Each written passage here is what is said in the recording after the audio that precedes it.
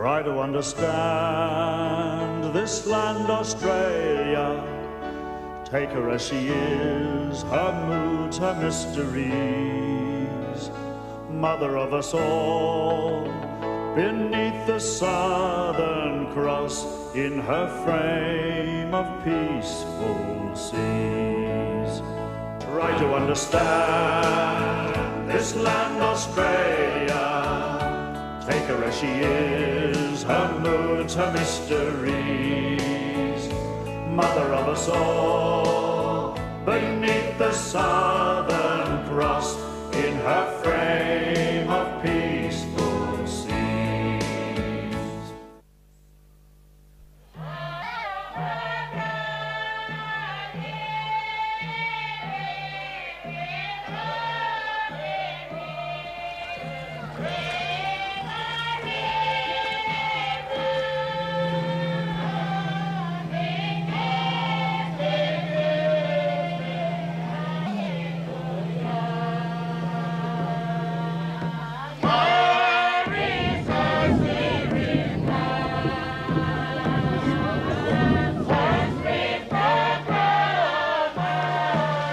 This is Australia, and these are Australians. But these celebrations are being conducted in a part of Australia little known about by the rest of the country and visited by even fewer.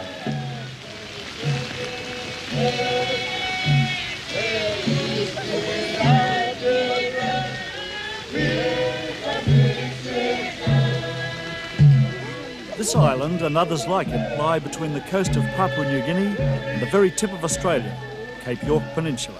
It's a region of rugged tropical islands and coral seas, a place called Torres Strait. So different, it's sometimes hard to believe it is Australia, but in fact, it's where Australia starts.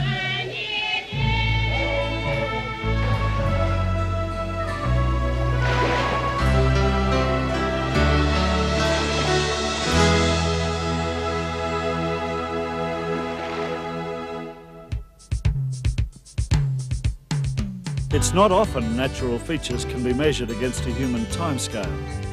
Here, they can. Torres Strait is only twice as old as the pyramids. 8,000 years ago, this was still dry land, a land bridge joining Australia and New Guinea. But the Ice Age ended and rising seas drowned the plains, leaving a chain of stepping stones, the western islands of Torres Strait. Across them came the first island settlers, from New Guinea in the north and from Cape York in the south. Torres Strait forms a narrow channel between Papua New Guinea and the northern tip of Australia. It's 150 kilometres long and 120 kilometres wide. It's where the Indian Ocean meets the Pacific Ocean. There are scores of islands here, all set in this dangerous shallow strait.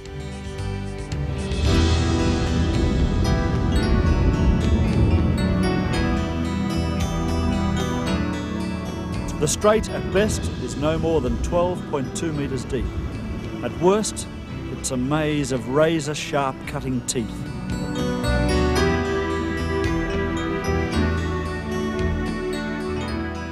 The barrier reef starts here.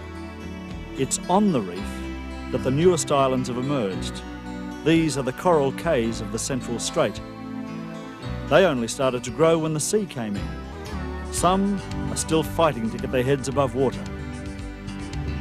At the eastern approaches to the strait lie much older islands, remnants of once active volcanoes. The sea that divides the islands also unites them. It's the common challenge from which the people of the strait have forged their common bonds.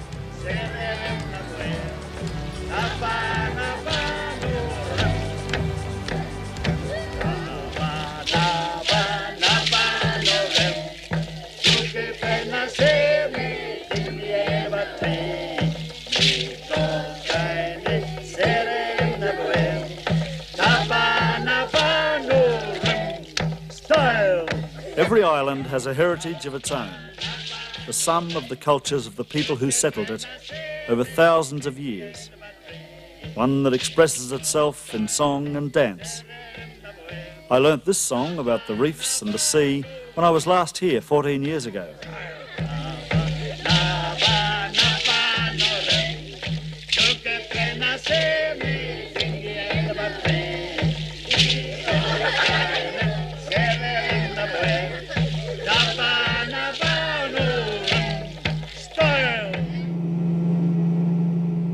Our journey through the islands of the Strait will start on Possesion Island, where Eastern Australia was claimed by the English explorer James Cook. Then to Thursday Island, one time pearling centre of the world. Cross to Bardu, the most commercial of all the islands, where fortunes are made from diving for lobster. And then to Saibai, where islanders are battling to retain their tradition and culture. A struggle that takes us across the border to Papua New Guinea and the island of Daru.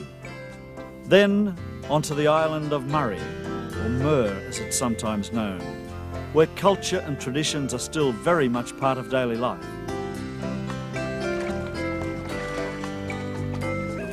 In the past, the only way people came and went here was by boat. Today, in place of traditional dugout canoes, most islanders use aluminium dinghies with outboards. But the sea is still their main road, and they take to it as readily as people in the cities take a Sunday drive. The end of a trip to see relatives may lie across 100 kilometres of open sea, although distance isn't counted in kilometres or miles, so much as in drums of fuel.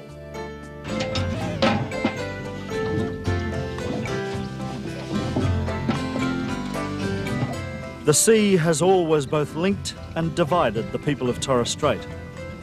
From islands a lot like small kingdoms, they learnt to keep a watchful eye on their moat. Historically, trouble always came from the sea.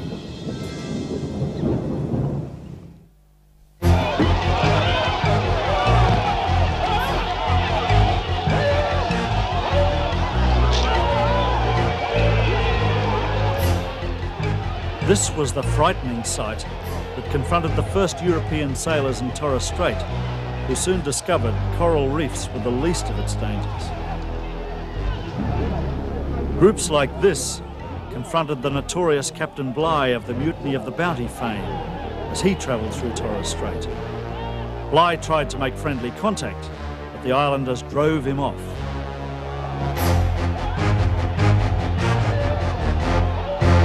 Not that Bligh had much luck making friends anywhere, but here the reasons were different. From the local point of view, Bligh was an intruder, a threat, and that judgment wasn't wrong. In fact, Bligh first visited this area in a ship whose voyage had a cataclysmic effect not just on Torres Strait, but on Australia itself. The ship was the Endeavour, its master, Captain James Cook. That's why we've come to this low, scrubby, deserted island just off Cape York. Its traditional name is Tuined, but Cook gave it another, Possesion Island. It was just about here that Cook stood when he took possession of all of Eastern Australia, or as he called it, New South Wales. The Spaniard Torres beat Cook here by 160 years, but Torres maps were hidden and later lost. Rumours leaked out and Cook came here looking for Torres Strait. And from here on Possesion, he finally saw it. So Captain Cook didn't discover Torres Strait, he simply put it back on the map. From that moment on, the strait became what it still is, a vital channel, a strategic shortcut between the Indian and Pacific Oceans. Cook didn't claim the strait, only the land to the south. By the 1870s, however, hundreds of ships were using this shortcut. That's when the state of Queensland claimed the strait and set up a base on Thursday Island, partly to administer the islands, largely to control the waterway. Thursday Island is so small you can walk right round it in an hour or so. When the locals speak of Thursday Island, it's usually reduced to TI.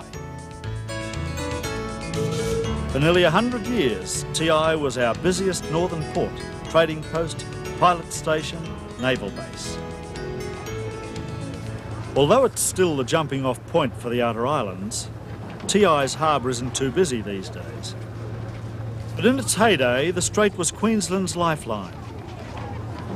Through here came colonial mail, cargo and people. By the year 1900, enough new settlers to swell Queensland's population from 25,000 to 500,000. Those ships are now long gone. So are the great pearling fleets that once called TI home. Up to 250 luggers once anchored here. Today, there are just 3.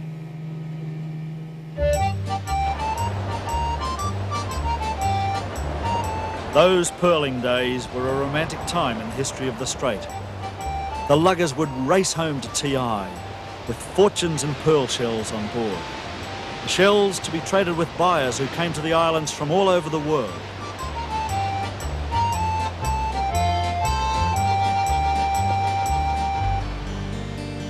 It's a quiet place today, but still a place with traces of its colonial past, with waterfront sheds and stores that were busy warehouses back in pearling days. There's another pearling legacy here. Filipinos, Chinese, Japanese and Malays all came to dive and crew the luggers. Some never left. TI was multicultural before anyone even thought of the word. It was a busy town and a tough one.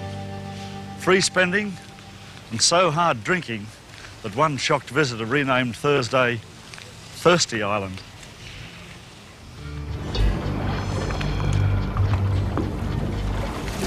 The pearling industry had started savagely.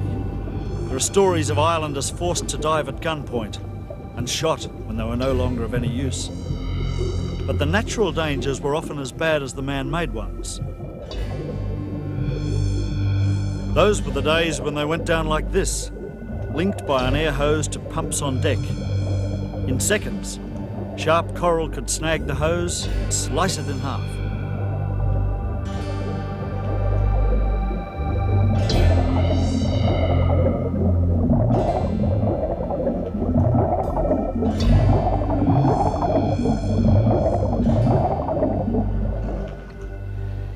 It was the shell they dived for. Pearls were a bonus, and the divers were often allowed to keep the pearls as an incentive to go deeper. The pearl shell was used for buttons and for inlays on ornaments, and in its heyday, Torres Strait was the world's biggest supplier. Divers went deeper, for shell that was ever harder to find. That left TI with another pearling legacy. They didn't choose to stay, but they never left. Over 1,000 divers never left the Strait. 700 Japanese divers are buried in this TI cemetery, a legacy of the terrors of the deep, according to TI's historian Warren Han. So Warren, why so many Japanese in Torres Strait? Well, they were reputed to be the best divers in the world when the pearling industry was moving along here. So the pearling industry and the Europeans who managed it at that time recruited the Japanese divers, and so they came over here as employed labour. Were they in fact the best in the world? Well, they were at that time. They were reputed to be the best, and obviously from the numbers of them who are in this place buried, there must have been a considerably larger number of them came over here to work.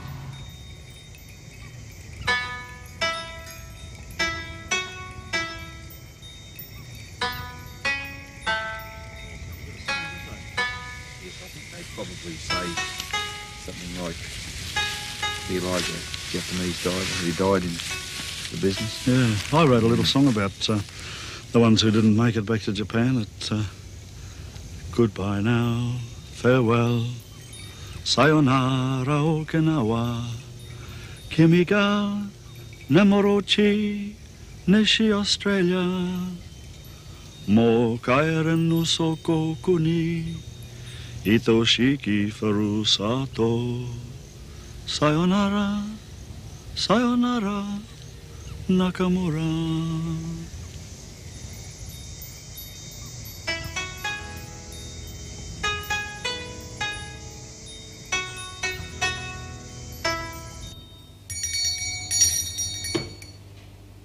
Do you ever have any concerns about... There's one place on TI where the old days never seem to have ended. Partly because, as anyone here will quickly tell you, their service has been here longer than TI itself. They are ship's masters and masters of Torres Strait. They're the reef pilots, and TI is the top end of their beat.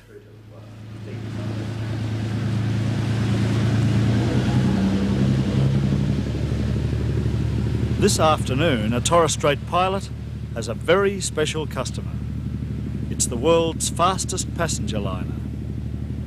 We're going to rendezvous with her as the pilot guides her through the treacherous reefs. The luxury liner QE2 will be entering Torres Strait about sunset.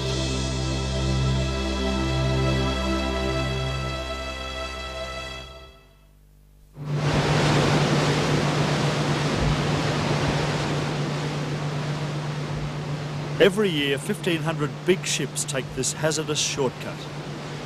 44 reef pilots work round the clock to see they get through. There are some that didn't make it. Torres Strait is littered with wrecks, some above the surface, many more below. None, I'm pleased to report, due to pilot error.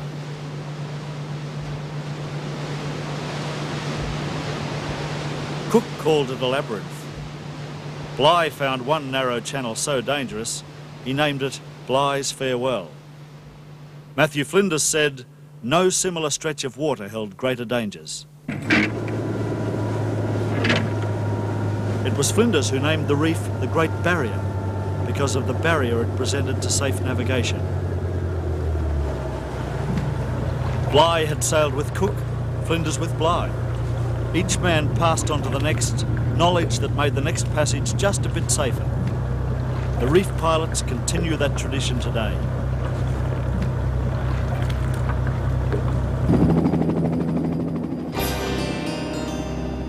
Safety is always uppermost in the Torres Strait pilot's mind. In a few hours' time, one of the world's largest luxury passenger liners, the QE2, will be a few hundred yards from this reef. It'll be pitch dark, probably pouring with rain. She and her 2,000 passengers will be in the middle of the most dangerous waters of her voyage.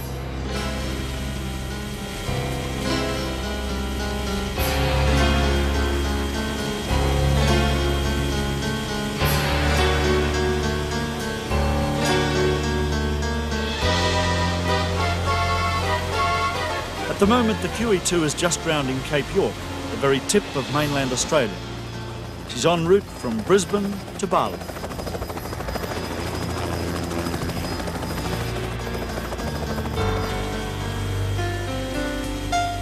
Taking QE2 safely through the strait is quite a challenge.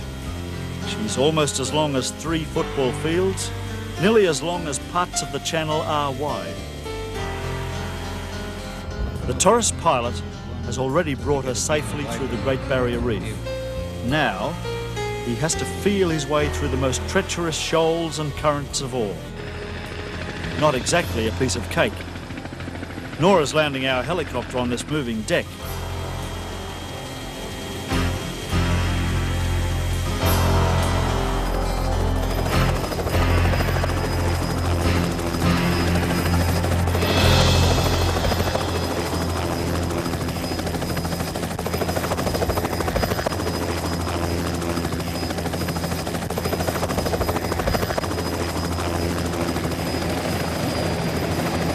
Up on the bridge, it's a tense time.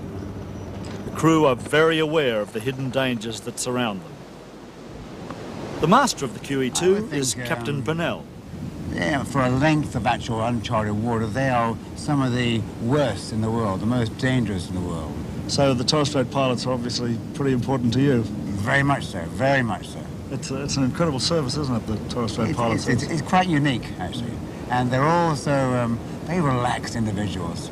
What's the word you might say, laid back, but they know these waters, and that's what I care about. They know exactly how the currents are running and how the tides are going, even know where the fish are. That's important. Steady up when you get on it, don't come too fast. The pilot assigned to the QE2 for this trip is Captain Terry Sprague. He's passed through these waters hundreds of times before. it's got sectors. The lights are different colours to show the danger sides. And then the middle light is white, so if you keep the white light right ahead, that keeps you clear of the dangers either side. Good. We will need to The keep QE2 passing through the strait poses some unique problems for Captain Sprague. The speed, the ship is twice the speed. She's running at 28 knots as opposed to the other ships are running at somewhere around about 14 knots. And plus the length, it doesn't give you a lot of time. If you have, say, a place with 2 alterations, that it doesn't give you a lot of time to get around the corner sort of thing. You have to be thinking fast.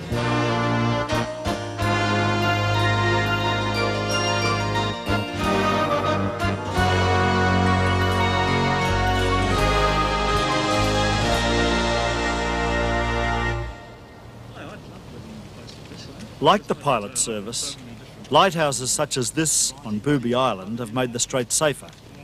This light, on the extreme western end of the strait, has been here for just on 100 years. In fact, 3 things happened in Torres Strait at about the same time: the coming of pilots, the building of lighthouses, and the arrival of the missionaries. The people of the islands combined the symbols of those 3 events in a unique kind of way. This is a monument you find on nearly every island. It commemorates an event islanders call the coming of the light.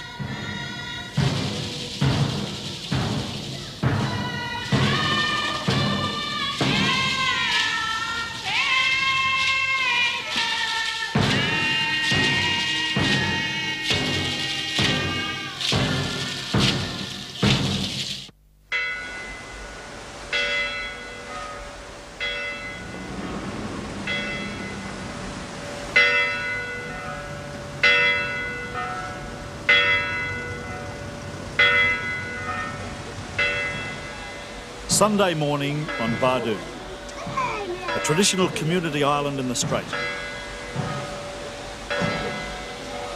From Thursday Island, Bardu is just a short hop.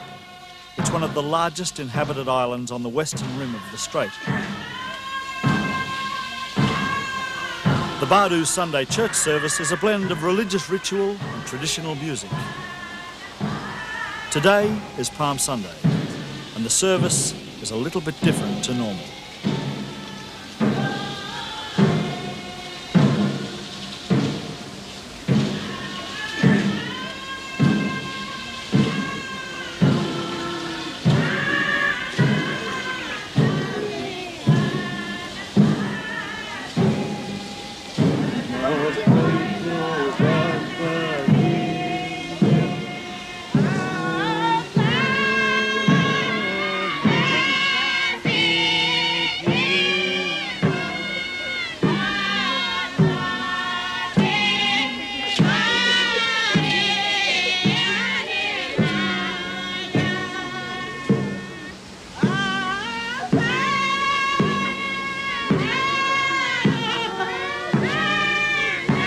Christianity, the coming of the light, and the arrival of the missionaries over a century ago meant radical changes to the lives of the islanders, according to Bardu's father Egan Mini.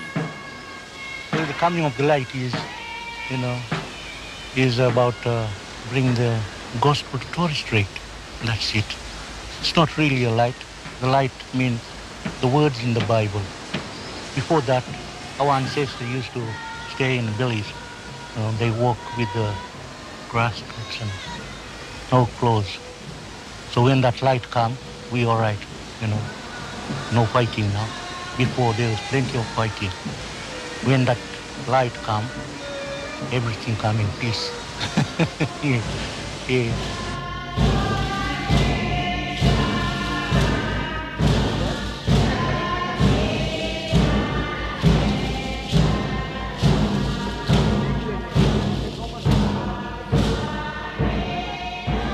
Joey Nona is chairman of Bardu's Island Council, which is to say a kind of Prime Minister, local member and Ombudsman, all rolled into one. Islanders have always largely run their own affairs, so while chairmen like Joey have the authority of an elected official, they also get something most politicians only dream of: the respect due to a traditional chief. Joey Nona's father was also an island chief when Barduans ran their own pearling fleets.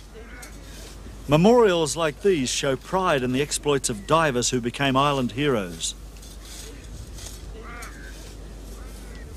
It's said that the people of Bardu are the most commercial of all the islanders, which is probably why headstones as extravagant and expensive as these aren't seen in any other part of Torres Strait.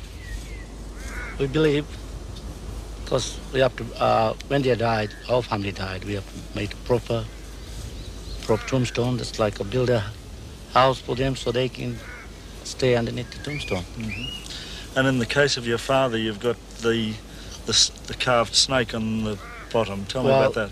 That's the reason is my father is born on Saibai and is coming from the tribe family. The tribe was called Snake Tribe. That's why they got the snake over there. We got the snake over there. That's to remind everybody, people who really know the tribes, when they see the snake, they know that he's coming from Saibai.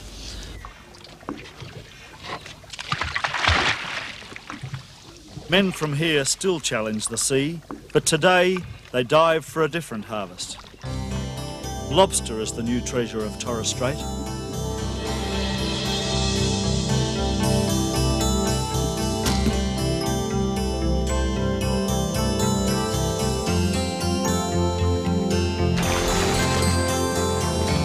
Islanders run much of the industry.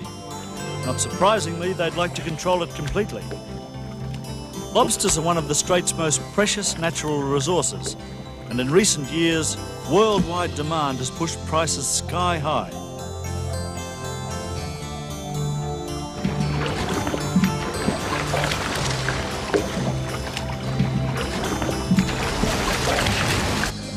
Dugong are a more traditional prize.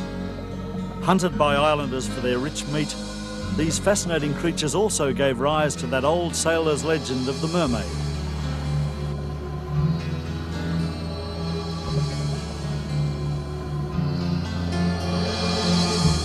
The dugong's an important source of protein for islands such as Saibai. It's to Saibai that we journey next. This tropical island is at most no more than a few metres above sea level. Like most in the far northern strait, it's built entirely from river silt. A network of pools and lagoons that mirror the sky. Every high tide seems to threaten it. But Saibaians are more worried about their way of life being swamped by outside influence.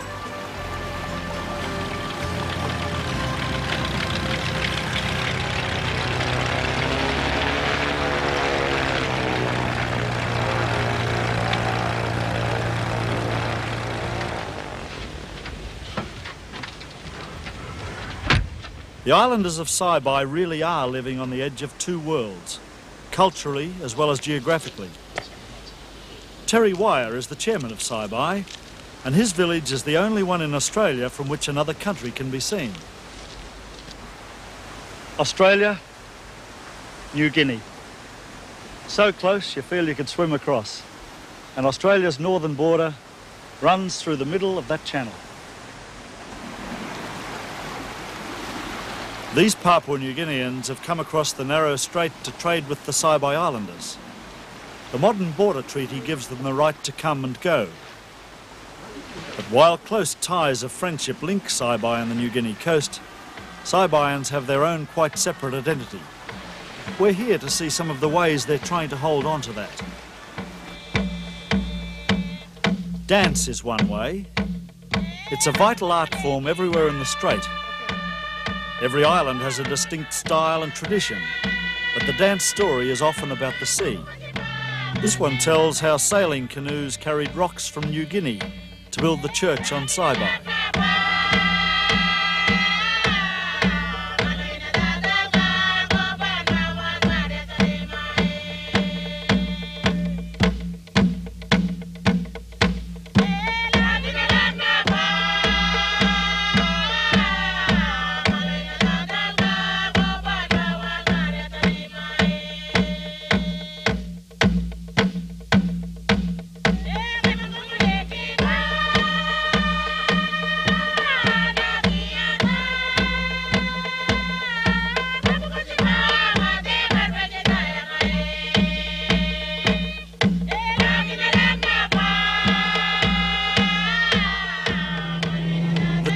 traditional sailing dugout of the strait is no longer used by the islanders.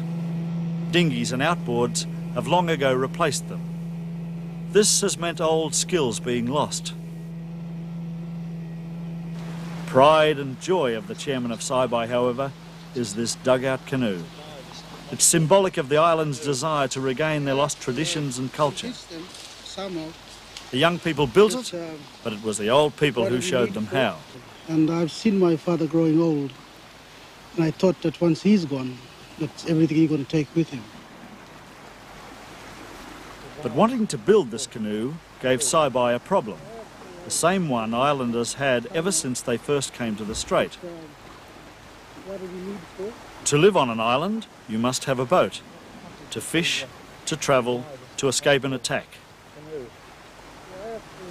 For thousands of years, boats like this were the only transport, and the trees for their hulls grew nowhere on the Torres Strait. By that, I plan to go into New Guinea and buy an hull where they build this sort of thing in New Guinea. We can't get it here because Saibai is only an island. We got no such tree growing on that island. So I went in, it's cost me a hull about 200 Australian dollars. And I have to convince a bloke buying this one off. I have to tell him that you got to help me somehow as another black fella to another black fella. See, I'm losing my culture and you got it. You got your older people teaching you that. And we Torres Strait Islanders, we are tapped too much, maybe, to a white man world. And we forget ourselves. In the old days, these hulls came at a very high price. Rare shells made up part of the payment, but the hard currency, gold standard of Torres Strait, was human heads.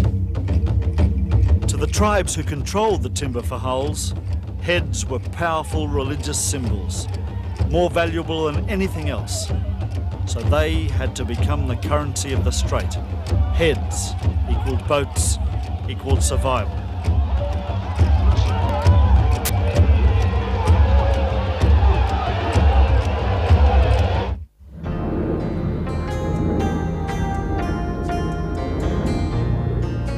Travelling to Daru, we'll trace the old trade routes, whereby log hulls for canoes were traditionally exchanged for human heads supplied from Torres Strait. Daru is part of New Guinea, all because of a dotted line on a modern map. This side of the border, they're still making traditional dugout canoes. That's one of the reasons we've come to Daru. I want to show you the world of difference a dotted line can make.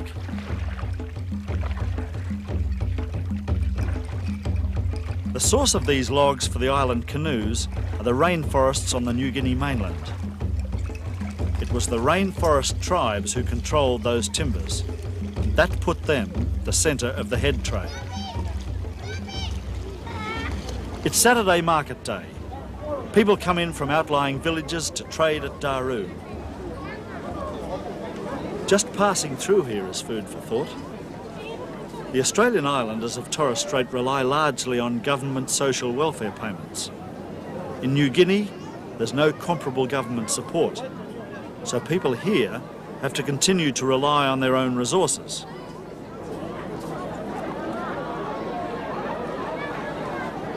As it's been for hundreds of years, the main items on offer are root vegetables, fish and bananas.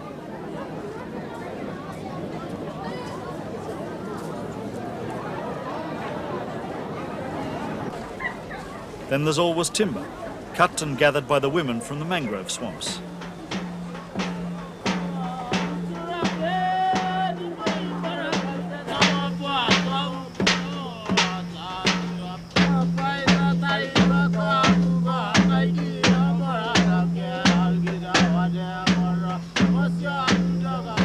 Not far from the main township of Daru is the small village of Palma. Its population is under 200. People here live close to subsistence level and still maintain a traditional way of life. But life here has always been precarious, and not just because of economics.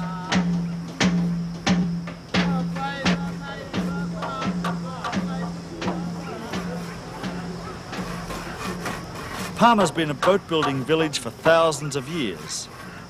In the old days, hulls had to be bought at the price demanded by the headhunters who owned the logs.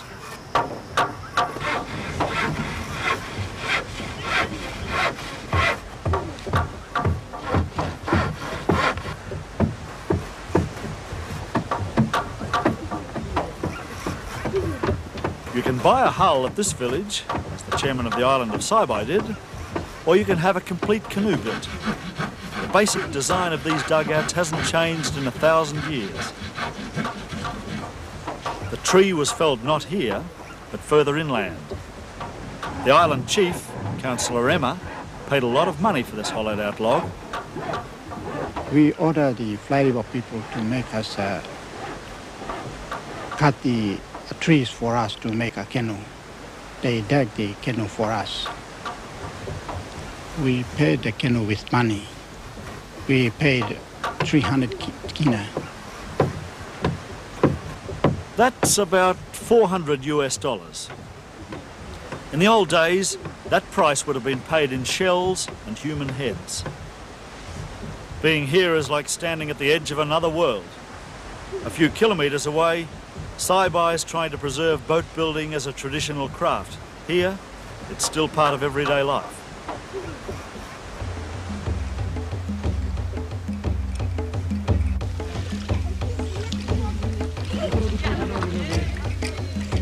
This is not a romantic way to travel. It just happens to be the only way when living in a third world country where the only cheap fuel is the wind and the tide. If the mode of travel hasn't changed in 1,000 years, life here is safer than it used to be. The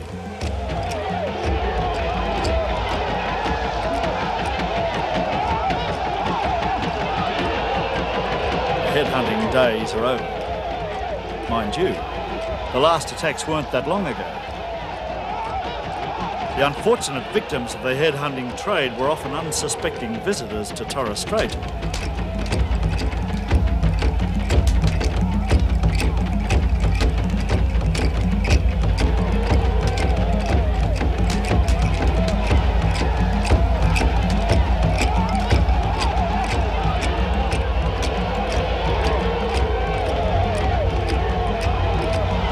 Heads were more important if they had a name.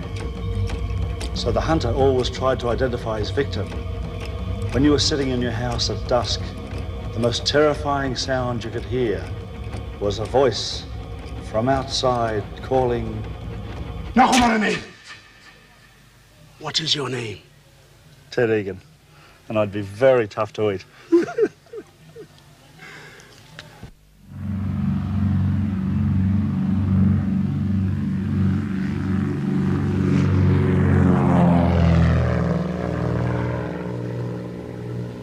Murray Island. It's the most easterly of the Torres Strait Islands, and the traditional name is Mur. I've been invited here for a very special occasion.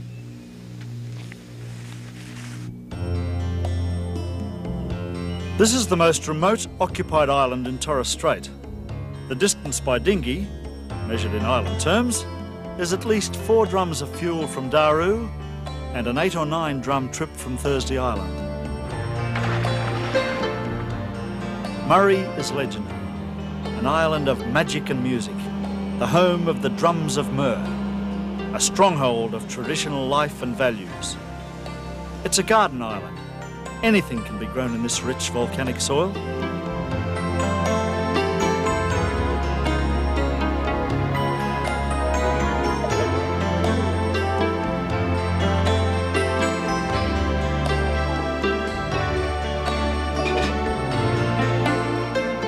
Compared to places like Daru, Murray Island seems like a tropical paradise. According to Chairman Ron Day, the fact that they remain isolated could well be an advantage. Looking back to the culture, people here, they were successful in their wars, you know. That's throughout all Torres Strait. And because it was passed down through generation, people believe that they were the only successful race here. And that's why today you see people, the generation like, you know, today's generation, they feel that, yes, I am not a Torres Strait Islander. I am not Thursday Islander. I am Murray Islander. I've been invited here to celebrate the opening of these buildings. A canteen, an extension of the council rooms and a new generator shed. Solid structures that allow for a touch of imaginative painting.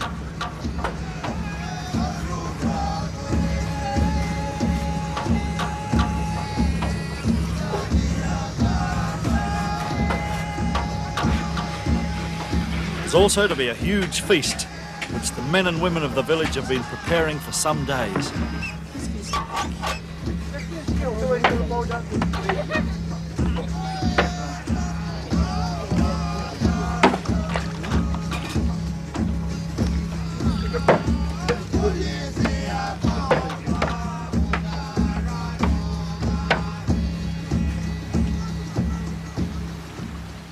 While the feast is being prepared, I'd like you to meet an old friend.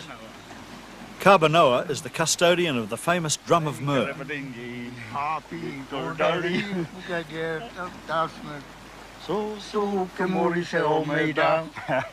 are you? Well, thanks. You look still young. Yeah.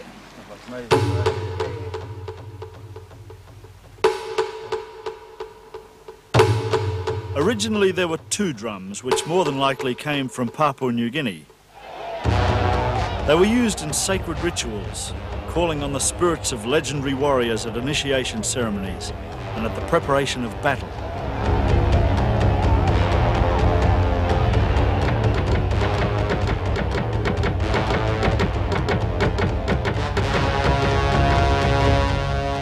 A raiding party to Myrrh tried to destroy the sacred drums.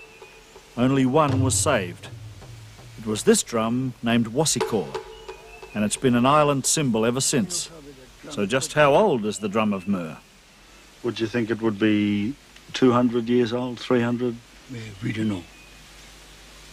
We only see the old drum here now. And you have to look after it, do you? Yeah. This is my wife. In tribe, this Warupia, Wassikor.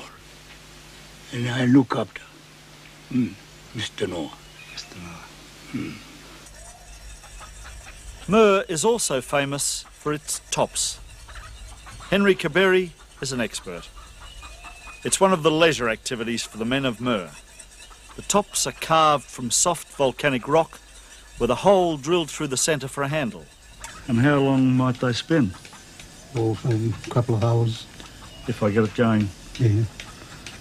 Kariba kolap segur, ki amar kare. Kariba kolap segur, ki amar kare.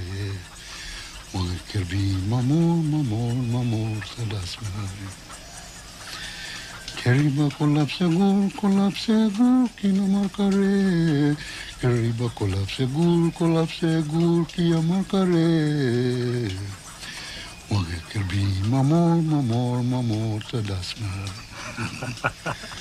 Beautiful.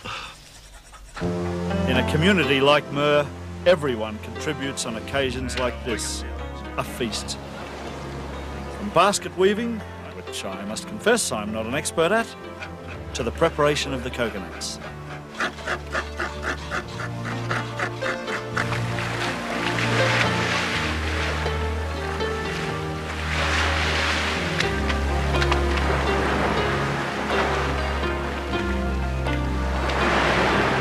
Turtles are a traditional food in these parts.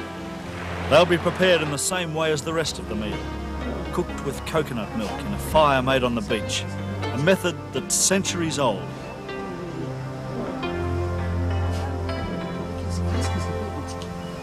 Get all your food prepared, wrapped up with banana leaves or coconut leaves, just to protect it, from the fire, burnt, And then when it's ready, put all the hot stones on the top of the food,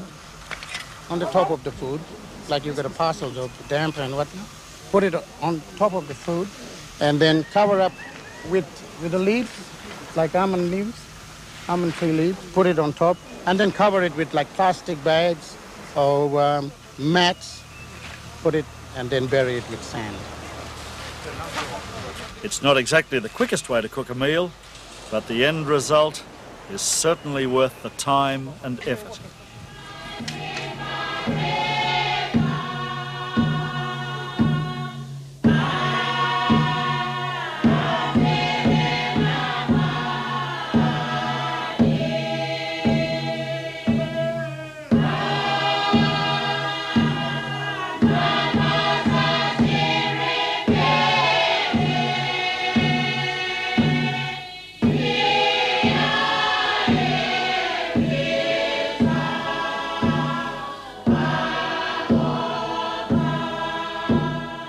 Whatever the future holds, Mur seems to me an idyllic place to live. Just knowing you're living somewhere you've belonged for thousands of years by original birthright must be a source of pride and strength in itself.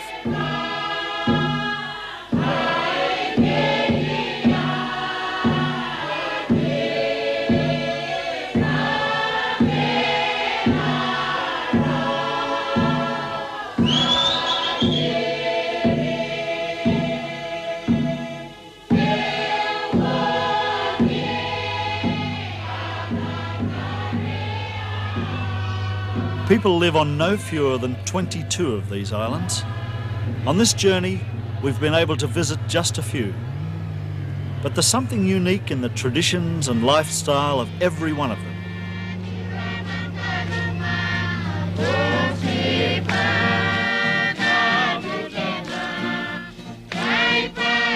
There's economic pressure here for the islanders to be more self-sufficient. The most likely source of income is tourism, which might be acceptable if developed on terms suitable to the communities.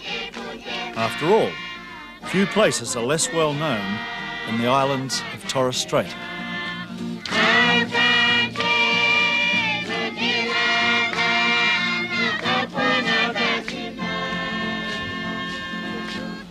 These days, islanders travel widely, and half the population of Torres Strait is living in mainland Australia. But it seemed to me to be a good thing if more outsiders could get to know Torres Strait a bit better. After all, it's only a one-drum trip.